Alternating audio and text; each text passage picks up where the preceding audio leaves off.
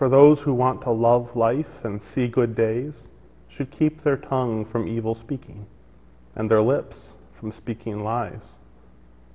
They should shun evil and do good, seek peace and chase after it. As a United Methodist, I remember learning about John Wesley's 3 simple rules.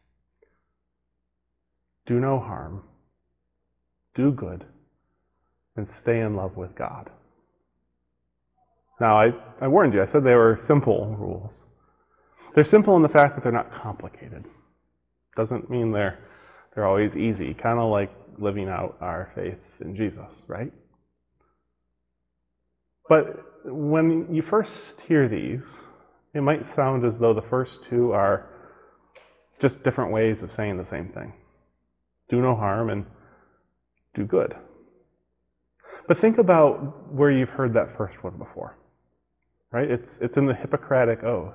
Not Hippocratic in that we're being hypocritical, but rather Hippocrates, reminding us, especially those who are physicians and healthcare workers, that our first rule, our first effort, should always to be doing no harm. To make sure that in our actions, in our way of living, in our speaking, as this passage refers to, that we're not doing harm. In Christian speak, we could say, do not sin, right? Avoid those things that would cause harm to a neighbor and to self. And maybe those things too that would cause harm to God. Do no harm. The second simple rule is to do good. You see, I think Wesley included this not because it's just another way of saying do no harm, because it's not, right? It actually takes us in a new direction, because it's not just enough to say that I'm not doing anything harmful. Rather, John Wesley wanted us to remember that it's important that we do good. We add value to the lives around us.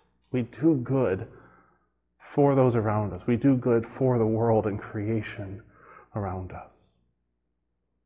So do no harm. Do good. And that third one, stay in love with God.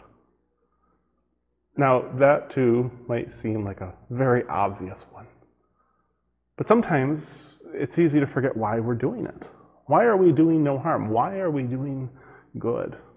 Anyone's capable of doing good. So why, as Christians, do we do it? What somehow sets the Christian apart in doing good and doing no harm? It's because all of it is for the love of God. All of it is because of God's love that first met us, and now we respond to God with. And as Jesus reminded us, we're supposed to share that love with others as well. And so, like the scripture says, we need to be careful that we do no harm with our tongues, with our words.